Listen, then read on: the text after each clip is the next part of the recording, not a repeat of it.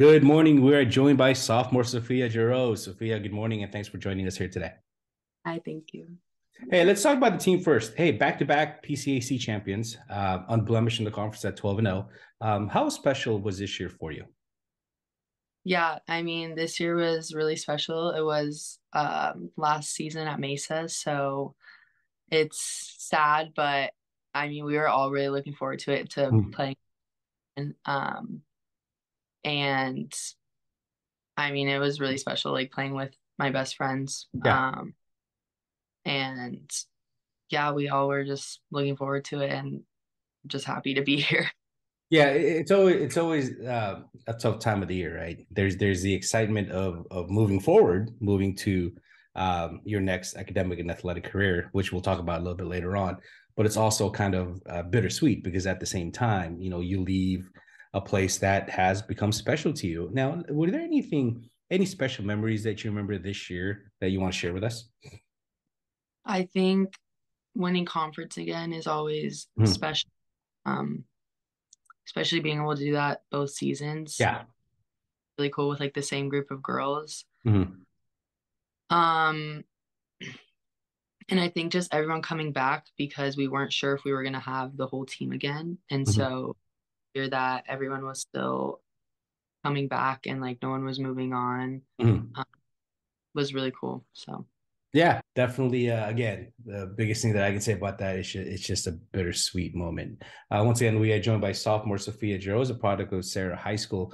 It fell a little bit short conference pairs last week, falling to Santa Barbara City College, but finished second and qualifying for the regionals, playing against Orange Coast College, Duquesne, and Atman.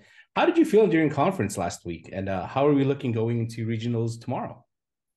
yeah, during conference was good. We were excited and we knew we had to like push through that to get to Mhm. regional. Because pairs is there's a lot of days you have to play. It's a lot of playing. Yeah. But I think coming off last year, especially for me and Tia, like we know what it requires and what we need to do and that we can do it. So Mhm. I think we just had like a confident, like calm mindset almost. Yeah. And yeah, we felt good during conference, but we're excited for regionals because I think we're going to be playing some tougher teams Mhm. as it is. So um yeah, I'm really looking forward to this weekend. Yeah, had a tremendous season, going 22-3. And from what we've heard, you guys are playing well, and just it's one of those things that, as we had talked about offline, once it comes to playoffs or championship season, all records are out the door. Everyone starts at 0-0, and particularly in a tournament like the regionals, a double elimination tournament, in which you guys will have the opportunities to make some noise. Hey, obviously the goal is to reach states and to win state. You touched on it a little bit. Kind of thinking back to what happened during conference pairs last week. What do you think you and Tia needs to do a little better in order to make a run at regional this year and state? Yeah. Um, I think this year, especially after coming off, being so close for team and not making it, Mm-hmm. um, I think just not having any regrets and just being so like confident in our play and giving everything. Yeah. Um, yeah, not playing scared and just being like so aggressive with everything you do. Mm-hmm. Important because there's nothing else that we have. It's just this and kind of like nothing to lose, like just go all out. Mm-hmm.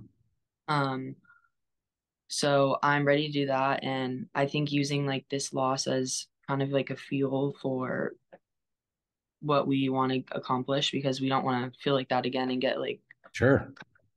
close to having it and letting it slip away. So I think we're all like kind of thinking about that when we're going into this weekend.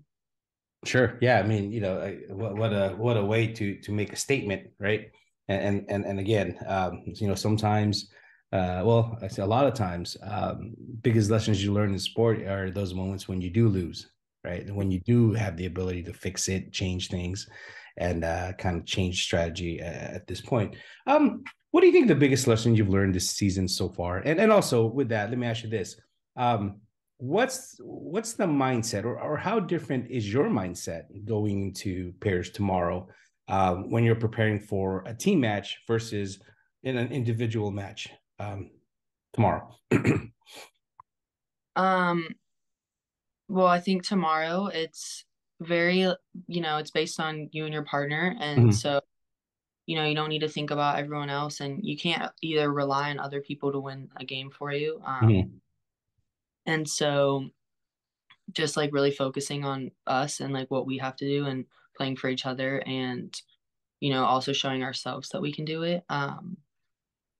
And this season, I think I learned a lot, especially being our last season here. It's kind of like an end. And I think I learned that, because we're all moving on and it feels like an end of an era here, but we're yeah. going to go.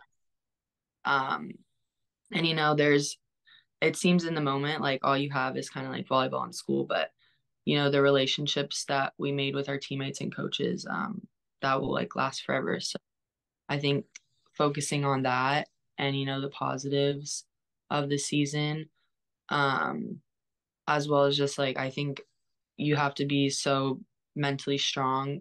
I think that's a big thing I learned and everyone learned. Mhm. If you want to win and there's so many things you need to just be confident when you play and calm and um, just really have that. And so like taking that to the next level where everyone's going is I think important. Yeah, absolutely. Well, speaking of the next level, do you know what your plans are yet? Is there an announcement you kind of want to make as far as what's next for Miss Sophia? Yeah, I recently committed to Cal State Northridge to play indoor and beach, so I'm super excited. Well, Sophia, congratulations. I don't want to say what a heck of a year because we're not done yet. Again, thank you for your time. Sophia Jarosz, sophomore out of Sarah High School, 22-3 so far this year. Let's go add a handful more wins on that win column and let's go get them tomorrow.